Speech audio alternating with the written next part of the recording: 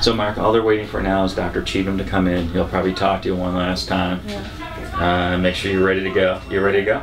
I know everything that could happen.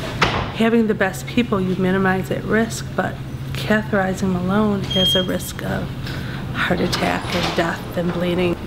And he heard all this for the first time yesterday when he was signing his papers. So if he worries, I worry twice as much for him. We don't mess around. We go to the best.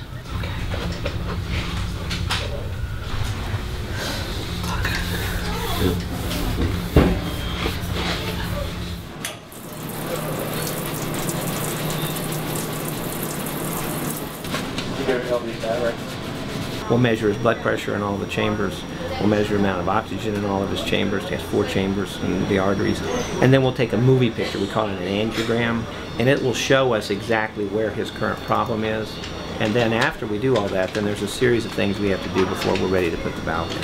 All right, fancy room, lots of monitors, big cameras. Come to see him in a few hours. We'll see you in a few hours. We'll FaceTime with everybody. All right. Okay? Okay. We'll watch the Yankees game tonight. All right. Okay?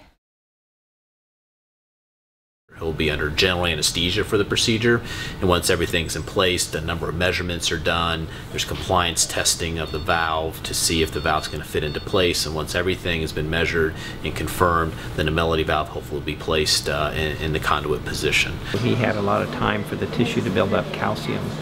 So he had large chunks of calcium through, got a piece of mobile calcium right there.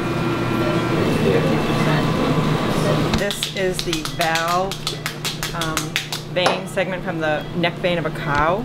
It's been shaved down and it's been sewn inside the stent.